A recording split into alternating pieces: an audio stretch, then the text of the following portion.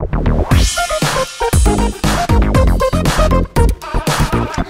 there and welcome back to the Dukascopy Studios here in Geneva.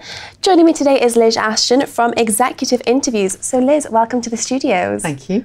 So tell us a little bit about the company that you work for. Well, the company that we work for lives in the video world.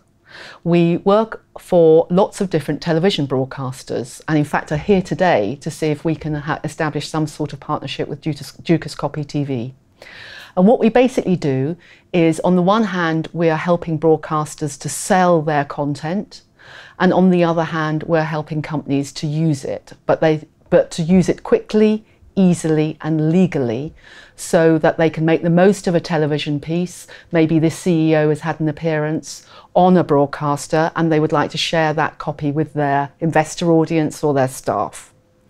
And we typically will provide content within an hour or 2 hours of it having been aired. We're ensuring it goes into a format that works for the company concerned, and they can then use it and share it with their key audiences.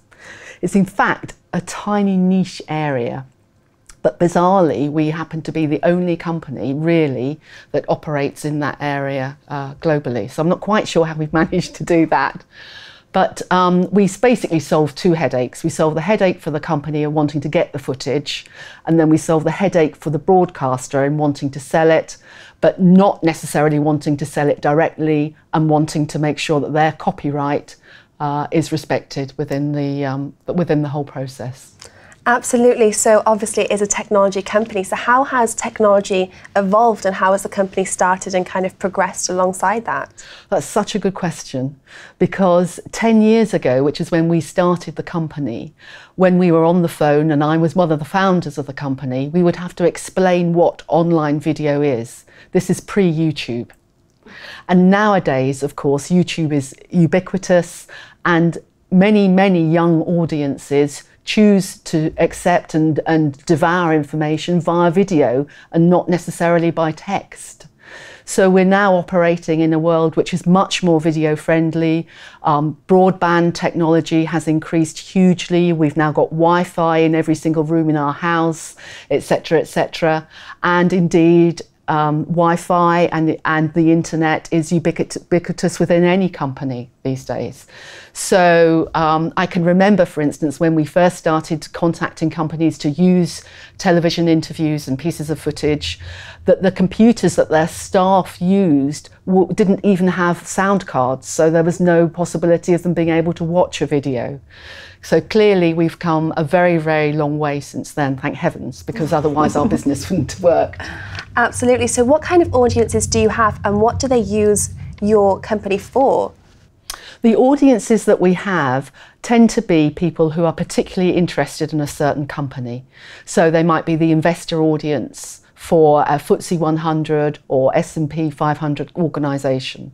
Or we'll get audiences whereby they're the employees of a very large company, their CEO has given an interview and actually they really would like to see and hear him speak. And some of these organisations, when you have 10,000 staff or 100,000 staff, it's actually really quite hard to meet and greet all these people.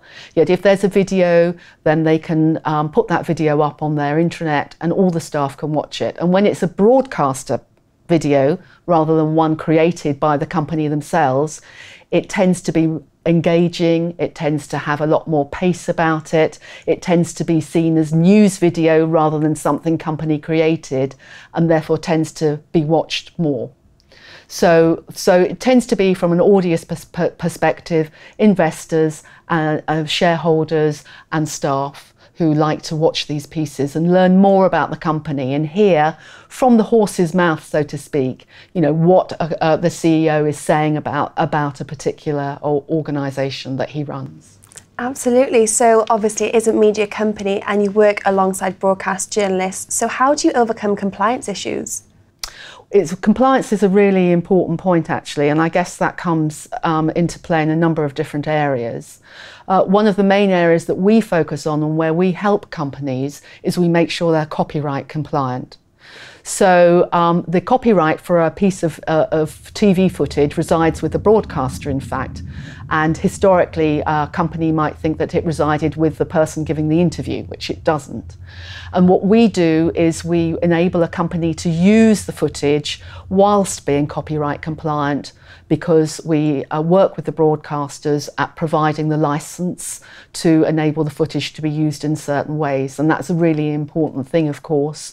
If you don't pay broadcasters the fees, then they're a commercial organisation like any other business, and they won't be around. So we help to keep the broadcasters in revenues, along with helping the companies concerned to be copyright compliant and not breach any laws around using the content. Well, fantastic, Liz. Thank you so much for taking the time to speak to me today. Thank you very much indeed for having me. Well, that's all that we have time for today, but for all the latest Dukascopy updates, do keep clicking back. Goodbye for now.